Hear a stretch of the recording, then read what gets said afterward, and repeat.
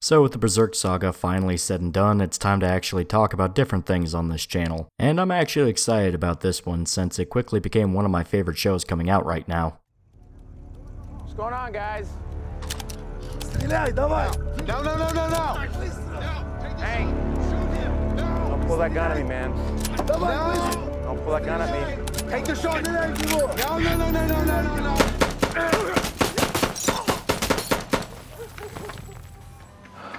Oh, hey.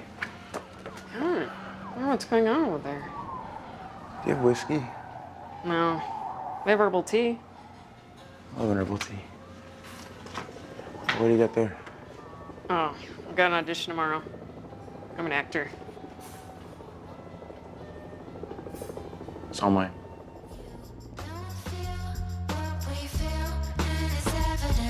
You shoot to kill, 'cause you know you get away with it, 'cause you're so oh man, how does your wife even sleep with this burden on her mind, knowing you will never make it to heaven? Perfect life, you're the rules, that's how it's always been, never black and white. We have green money, that's what you tell your kids before you start another day. You know you'll get away with it, 'cause you know you'll get away with it. Karma's coming to come for you. It's only time before the burden starts burning you. Trigger man, ha, we don't care about what you think. Bitch boy, is this the life your daddy gave to you? Can't put down your big toys. Thesaurus Rex, wanna be action man, but you're Ken with no friends. Never had a fight with a real person in your life. Stone cold, foot on necks, and I'm taking bets. Foot on necks, and I'm taking bets. Foot on necks, and I'm taking bets. You're forgiving, Jeff. I'm sorry, I fucked you. He's sorry he fucked my wife. You know, and she's no saint either, okay? There's a whole history we don't need to get into. I think I just overreacted.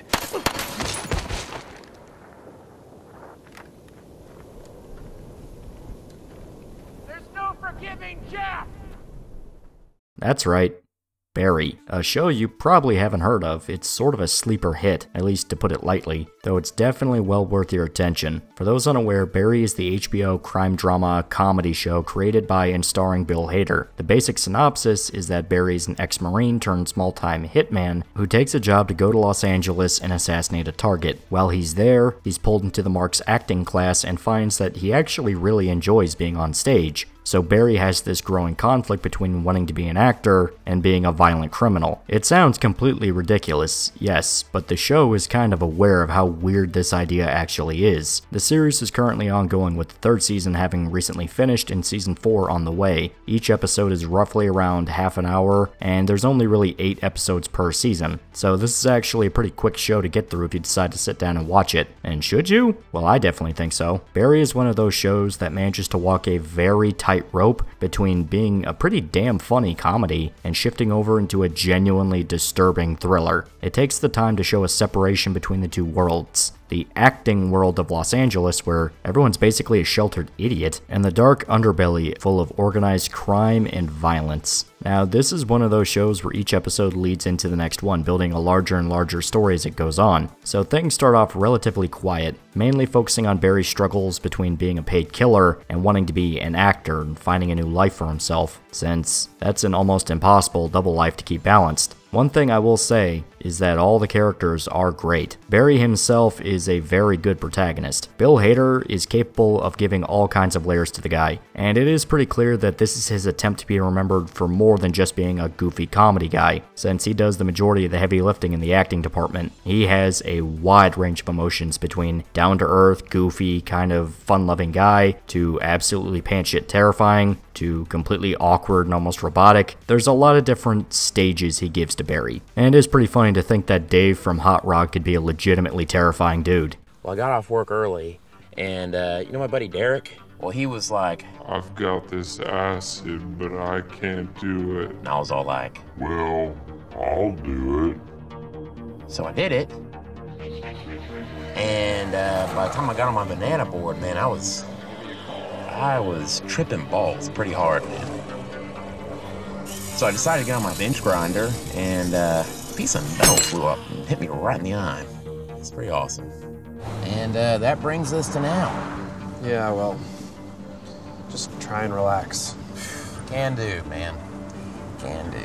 But there's definitely others that end up being really likable characters. Stephen Root as Fuchs, basically Barry's handler, is probably my second favorite character in the whole show. It definitely helps that I love Stephen Root as an actor. His performance as Milton from Office Space it's just brilliant. But most people probably recognize him as Bill Dauterive from King of the Hill, since everyone watched that show. Now you might be thinking that you can guess what his archetype is going to be based on this. Oh, is he like a complete buffoon that drags Barry into trouble? And you're kinda right. However, instead of being a lovable idiot or eccentric oddball, Fuchs is actually a pretty evil motherfucker. The dude's extremely manipulative and greedy, and as the show goes on, you realize that he's kind of the main villain of the whole thing. I don't want to spoil it, but by the end, you're gonna think he's the devil incarnate due to some of the shit he comes up with. Another standout is NoHo Hank, played by Anthony Kerrigan. He is eccentric. He's a flamboyantly gay member of the Chechen Mafia, someone who really doesn't fit in with this gang of killers and maniacs, but he actually ends up being a pretty hilarious and lovable addition. Some of the funniest scenes of the show involve Hank, and he always ends up just stumbling into crazier and crazier shit. But probably the most significant role of the series beyond Barry himself is the acting teacher Gene Cousineau, played by Henry Winkler. Yeah, the Fonz himself, but instead of being a smooth-talking cool guy, Gene is kind of a prissy asshole. He's a burned-out, failed actor trying to feel like a hotshot teaching a new group of students he basically scammed into taking his class. While he might seem like a complete douche, he actually winds up being really sympathetic. You see more of his circumstances and what caused his career to collapse, and the weight he holds knowing he is the reason why he never got that level of stardom he was always searching for. On top of the increasingly fucked up shit that Barry gets him into, the relationship between Gene and Barry is a guiding force behind a lot of what happens. Seeing the two bond and sort of become a father-son type of deal. But you get the point, this show has some pretty awesome characters to it. The whole cast all have moments of being complete goofballs, and their fair share of harrowing experiences. These are all complicated yet enjoyable people.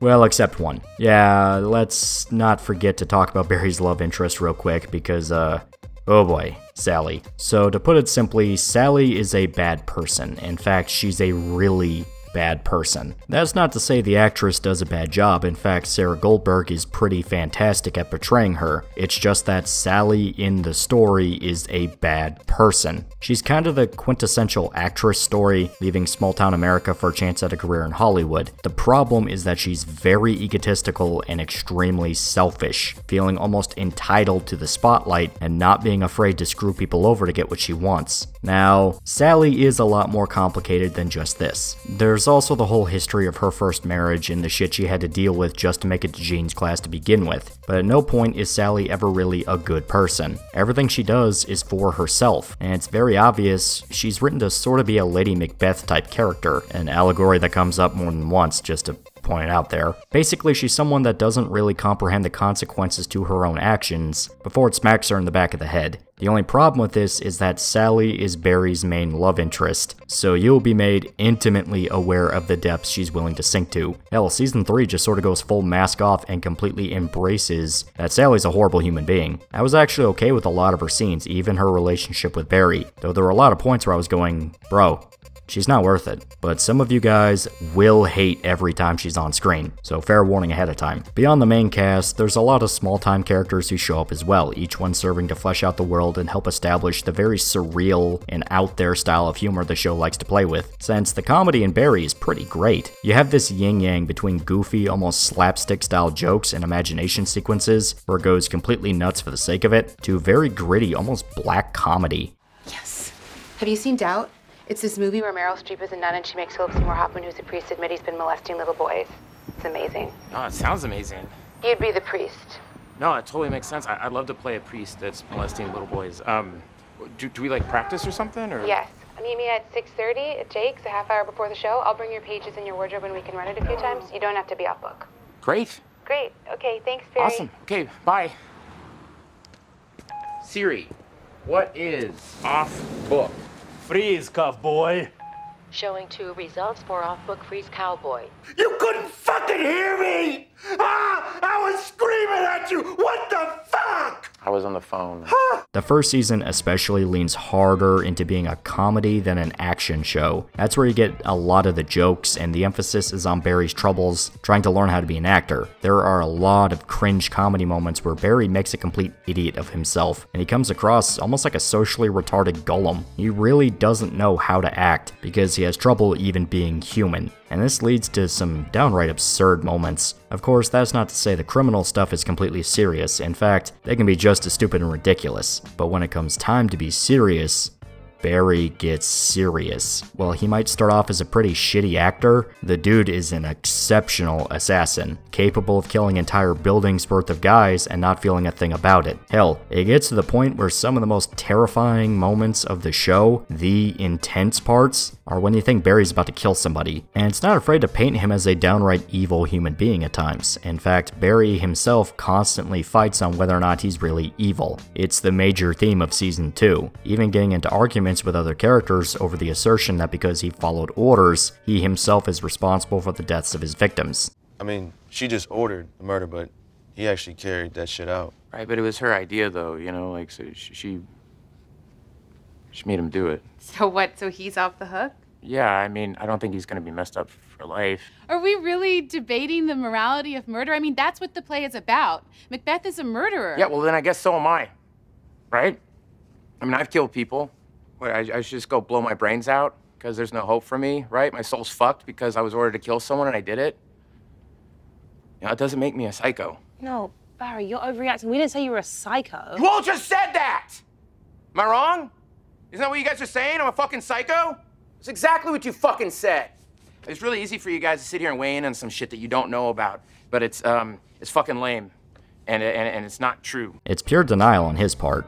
I mean, you pulled the trigger, homie. But it's a really cool inner conflict that he deals with throughout the show, and as it goes on, you see Barry discover new parts of himself and question more of his own identity. But things are not simple for him in the slightest, and the powder keg of trying to evade various mafias, cartels, law enforcement, and trying to be a fucking actor in the middle of all this just gets too much to handle. Plus, by the end, you kinda want him to get punished. He does a lot of fucked up shit in this show, some justifiable and others just out of pure malice. It gets to the point where he's downright terrified to open up to others because he doesn't want them to think he's evil. And you see that, yeah, his stories aren't exactly barbecue material. Hell, even before he became a hitman, he did some pretty grim shit. This actually leads into a point I really like about Barry. The show understands people pretty well, from the pettiness, to the good, to the downright grotesque. It's a good look at how people who have lived different lives might assume others have it. Sally is extremely entitled because she views herself as a victim who is owed glory, and when you see her backstory, it does make sense why she would develop a complex like this. It's not a positive thing, but you understand how it happened. Same with Barry. He's completely numb to death and killing, so when he's forced to actually dig deep into his own humanity, he's thrown into a tailspin. That part of himself he tried to bury just to do his job properly now has to come back, and it does cause problems for him on both fronts, especially come season 3. But what I love most about this show is how you see the divide between the cushy acting world and the real world full of crime. The actor characters are completely sheltered, borderline clueless idiots that just want to be in a movie. They're not bad people. In fact, a lot of them are pretty chill and likable. Barry's roommates were both pretty funny. I liked their dynamic and just how blind they were to the shit Barry was bringing to their doorstep. But when the crime aspect comes to the show, it comes hard. You just see how vicious the people are compared to Gene in his class. If Barry flubs a line in rehearsal, he'll get his ear nagged off. If Barry fucks up a job, the Chechens will send dudes to kill him. And major emphasis is placed on how if you're adjusted to one lifestyle or the other, then doing anything else just seems completely alien and incomprehensible. Fuchs in season 1 seems like he's gonna have a stroke trying to explain to Barry why being an actor and a hitman is a pretty bad idea. You know how you and I talk all the time about my purpose?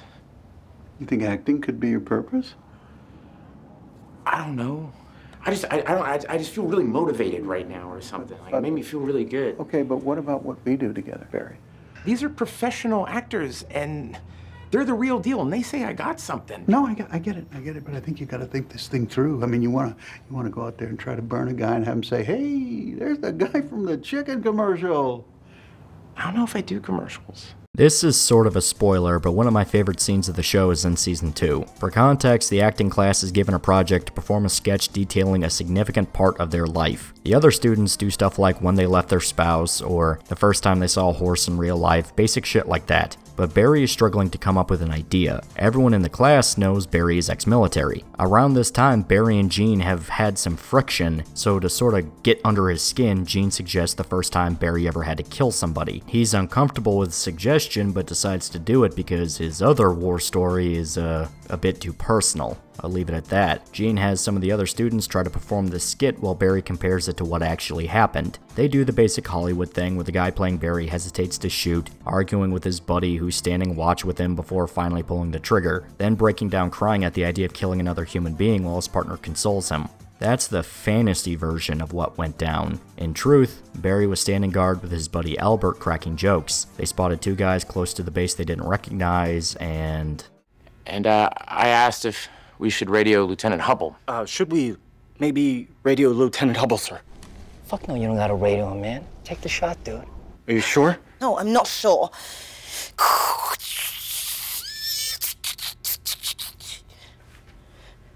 He says that's a green light to shoot the guy.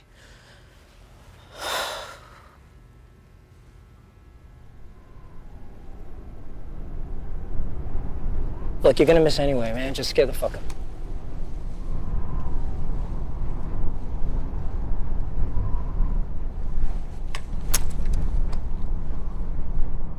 Oh, my shoulder. I forgot how these things kick back. Jesus, Berkman, you got him!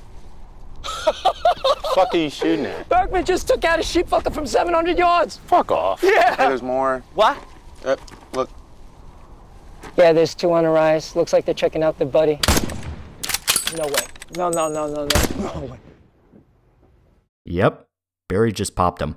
Didn't think about it, then joked and celebrated with the rest of his buddies, because why wouldn't they? It's stuff like this that makes me love this show so much, seeing these clashes on how people view the world and how it works versus what would actually happen. It's genuinely clever subversion of expectation, and it doesn't go for shock value. These things actually matter because A, it's pretty accurate to how things like this work in real life, and B, they build up to bigger and bigger moments and character reveals. I mean, you can obviously see why Barry would hesitate to clarify what actually happened, considering these are just a bunch of stupid actors that never actually had to shoot anybody before, so they don't understand what it's like to be in his shoes. He's afraid of being judged, so he keeps it close to his chest. Very, very good stuff. Very, very good. Now, I feel like I should bring up another point. Does this show ever get political? There are some winks and nods, but I personally feel like it's kept firmly in the good fun space. Sometimes even kind of poking fun at how weird stuff like toxic masculinity sounds to people that don't already believe in shit like that.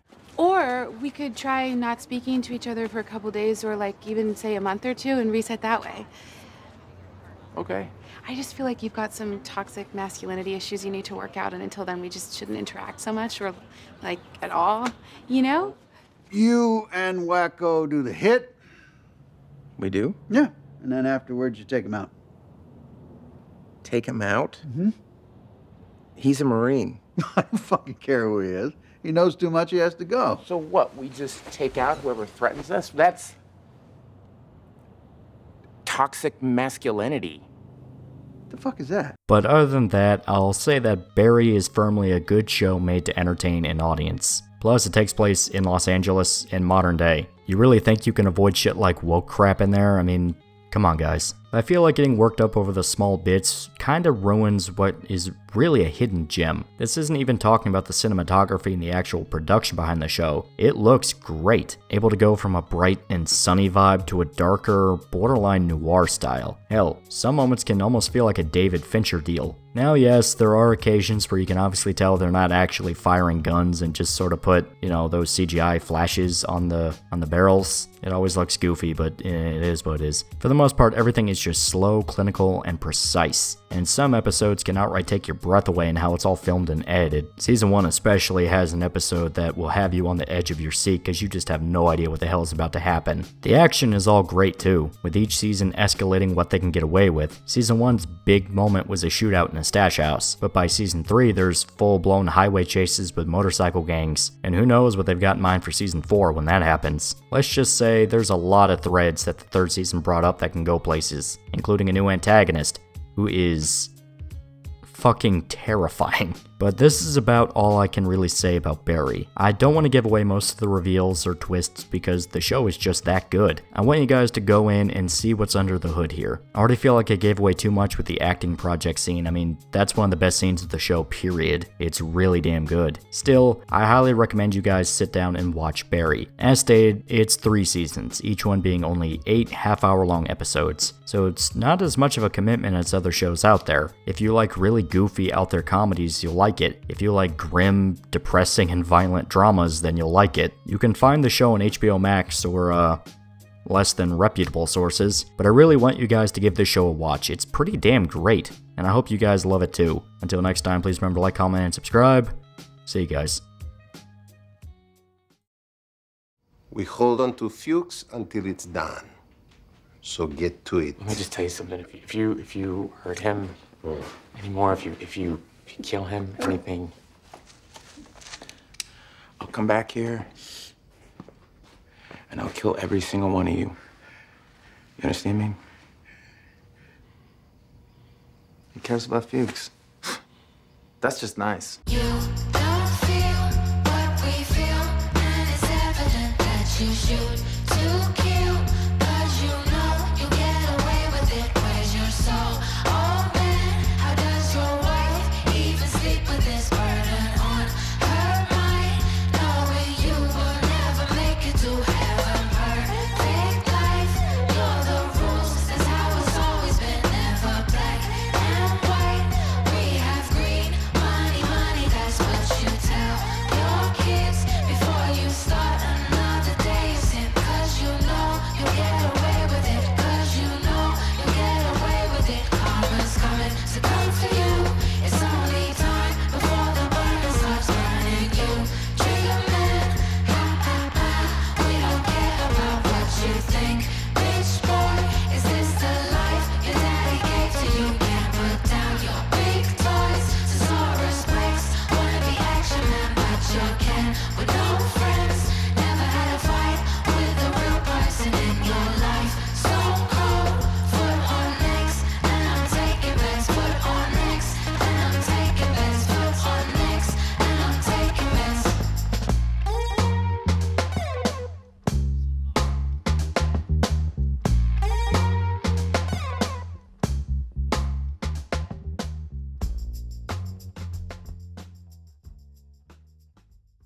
Hey, loser. Do you want a shirt? Do you want a t-shirt? I have shirts now. Look in the description for a link to a t-shirt you can buy. If you don't buy the t-shirt, I'll kill your family. If you don't buy the t-shirt, I'll poison your dog. If you don't buy the t-shirt, you're going to be the only person in town that does not have a t-shirt. Everyone's going to look at you funny. There's going to be social consequences to not having one of these t-shirts. I'm now making express threats of violence against you if you do not buy my t-shirt. I will call the police, tell them how they're not, you're not buying my shirt. They're gonna plant crack in your house, and they're gonna arrest you and then beat you up in a jail cell. Buy my shirt.